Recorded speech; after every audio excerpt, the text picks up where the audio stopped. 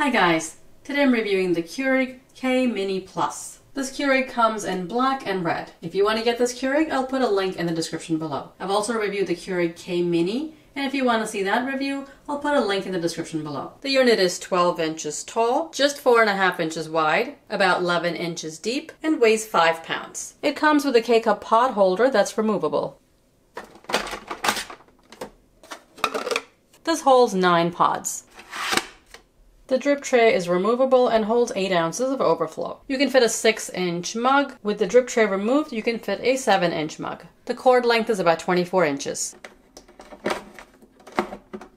There is cord storage in the back of the unit, so it's easy to transport. The water reservoir holds 12 ounces. You can fill a minimum of 6 ounces or a maximum of 12 ounces. It's removable for cleaning. Just rinse it out, and if you want to dry the inside, use a lint-free cloth. The amount of water you put in the reservoir is the amount of water that's going to end up in your cup. The unit brews the entire amount, so you can brew 1 cup at a time. There's no cup size setting. There's a power button and the brew button, which is the big K in the middle, indicator light, and a strong button if you want a stronger cup of coffee. The unit takes more time to brew to give you that stronger cup. The pod holder sits straight, unlike most Keurigs where it sits at an angle.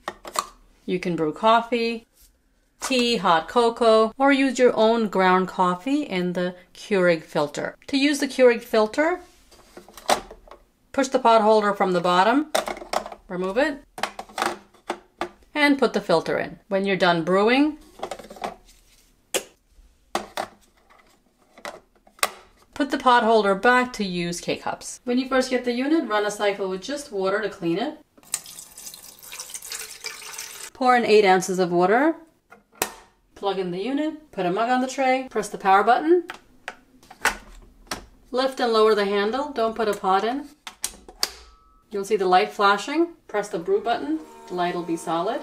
The light will pulse when the unit is heating. It'll take about 2 minutes. After 2 minutes, the light will be solid and dispense water.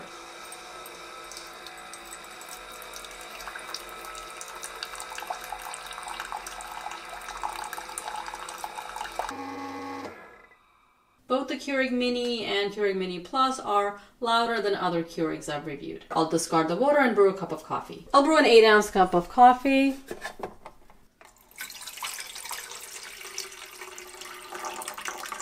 Pour in 8 ounces of water. Press power. Open the lid. Put a pot in. Close the lid. The light will be flashing. Just press the brew button.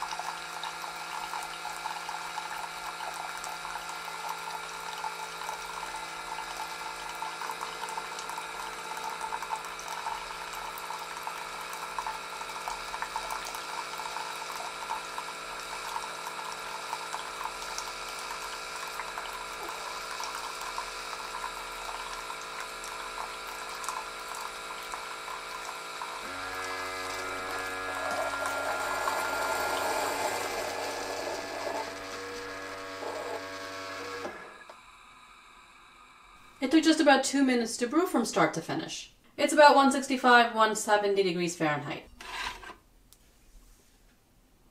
Coffee tastes good, pretty much the same as other Keurigs. There is an auto off feature. The unit turns off 90 seconds after the last brew.